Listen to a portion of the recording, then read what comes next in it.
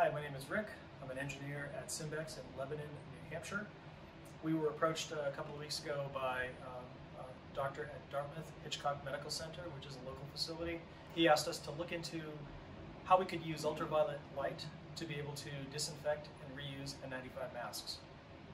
So the idea was, how can we build a simple and effective way to disinfect N95 masks from commonly available materials, something you get at a local hardware store. So the first thing that I started with was a storage container. This is a 65-gallon storage container. It's commonly available. The reason this size was selected was so we could put a number of masks across the center. On the outside of the unit, you'll see a timer. This is typical of the timers that they used to have at the old motels for timing down the lights in the bathrooms. It's basically a mechanical timer. And you set this timer for the amount of time that you want to spend in the disinfection cycle within the unit. The key to generating ultraviolet light is you need to either use something like a fluorescent tube similar to this. This is a UV-C fluorescent light, generates energy at 254 nanometers. A little bit different than the conventional fluorescent lamps, but uses the same types of fixtures. If you look down in here, you'll see this is something that's very common. You might have these in your basement, these fluorescent light fixtures. And you can't quite see the bulbs in here, but there are two UV bulbs on either side. There's also, off to the left here, there's a safety switch. So the idea is when the cover's open, the safety switch opens and the system turns off. Right now the system is off, so the safety switch has no effect. But the idea would be when the cover's down, the system can operate. If you accidentally lift the cover in the middle of a cycle, the switch goes up and the lights turn off, preventing harm to people. UV light at this frequency is particularly damaging to your outer skin cells and your eyes, so you definitely want to avoid it.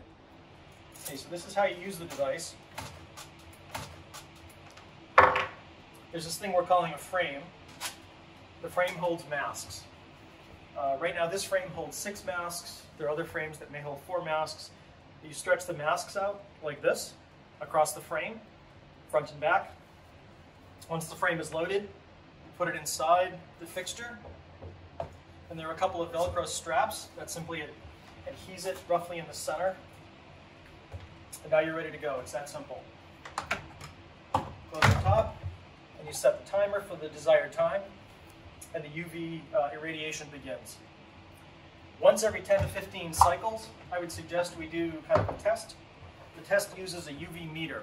This is an ultraviolet UV-C meter. There's a small place down in the center here where you can place the sensor first on one side, then on the other side. Close the top. And let's do that actually. Let's set the timer for a very short period of time. And you'll see immediately the UV light measured jumps up very substantially. Right now it's 6,764 microwatts per centimeter square.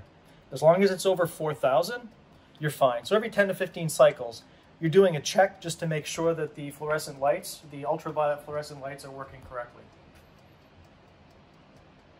And that's it. The lights have a lifetime that'll last more than a year in this application of continuous use, so there's no problem with them degrading. They'll continue to output virtually the same amount of light over that useful period. So we spent considerable time online looking at the literature back in the past and up to the present, and we feel confident that this will be effective in disinfecting N95 masks, given the data that we've taken.